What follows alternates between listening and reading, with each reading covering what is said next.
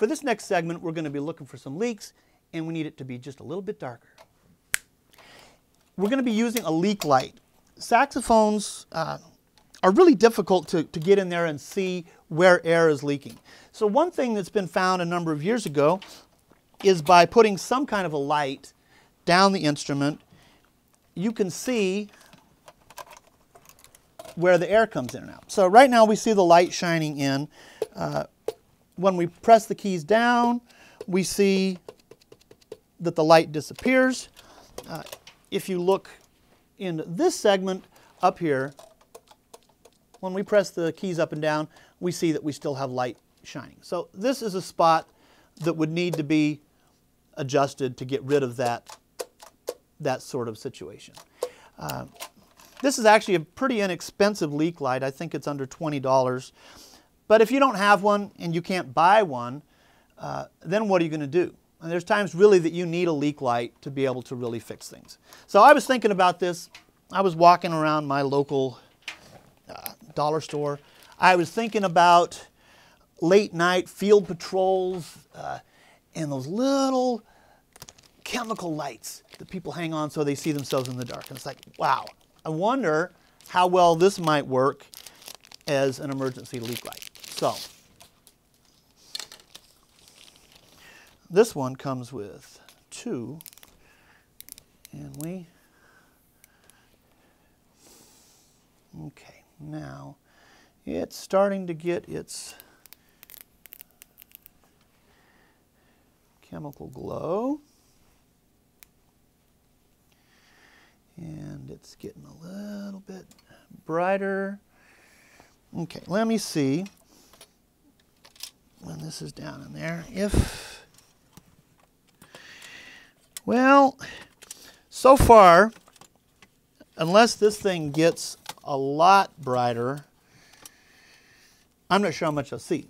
I'm pretty sure that if we had all of the lights out, this would be way sufficient light for that purpose.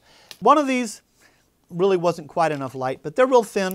We'll try another one here. We'll let them charge up, see if that gives us a little bit more light with two of them. So we're going to let these sit here, and then we're going to try the real heavy-duty, bright yellow ones. I got a feeling this thing's going to be just great. The only thing that we might have some problems on this is, okay, it does fit, making sure that you don't get it into an instrument where you can't get it out. It wouldn't work really well on the curved part of a baritone saxophone, but neither does any other light work real well on a baritone saxophone. They're kind of a drag. So these take a little while to activate.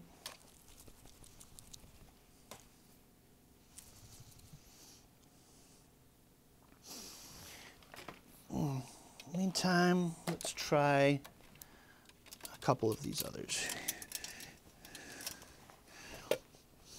Yeah, and I can see a difference here, and I would be able to use this one, but with the lights that we need to film it, we can't really see this. But this is a really handy thing in an emergency, but you're going to need to go somewhere fairly dark for these to work.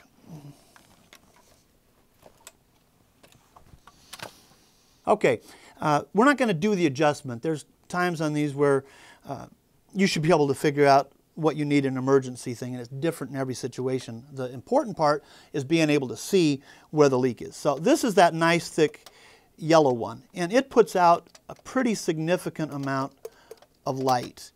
Let me see, let's come back up here.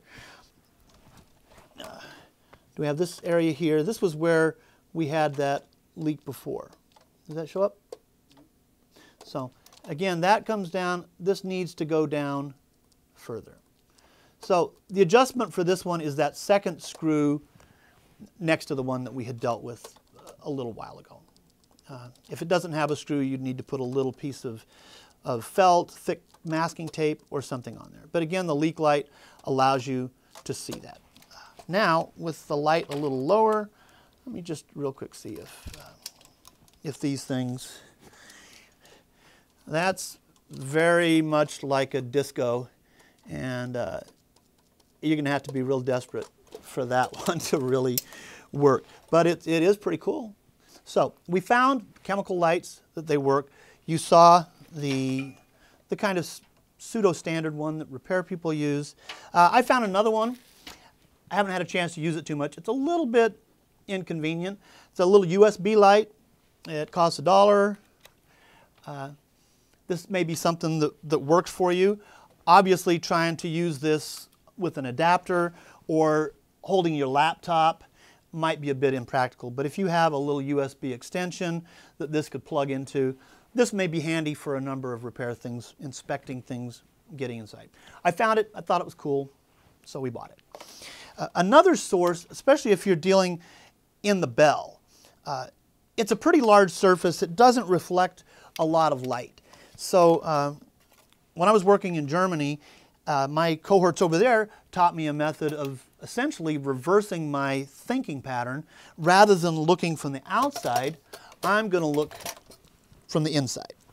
So what I do is I shield all of the light from the outside, and I put my eyes in here, and I can very clearly see what's happening in here from the light from the outside. So this key, this is the B key, goes down by itself. You see it seals pretty well. B flat, the next one. These are supposed to go down together, and we see that it doesn't. That fix, this is also kind of a common problem, either that this is bent or missing something. There's a little tab right here that's missing its cork. That's also why that's kind of noisy. We're just going to put a big piece of our self-adhesive cork on this tab for right now. And then, okay. Okay, there's that down. Both of them, they seal just right. Kind of ugly under there. Ideally, I would start out with my my little pad of, we'll get us a razor blade or scissors, and I will just get the area that I want, trim it a little bit, and then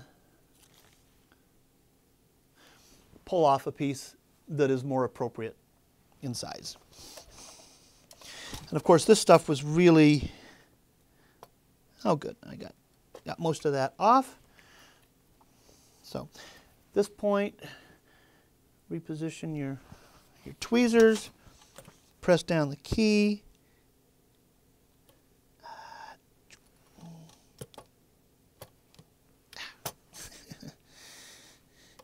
And it's shifted a little bit, but again, not quite as obtrusive as it was.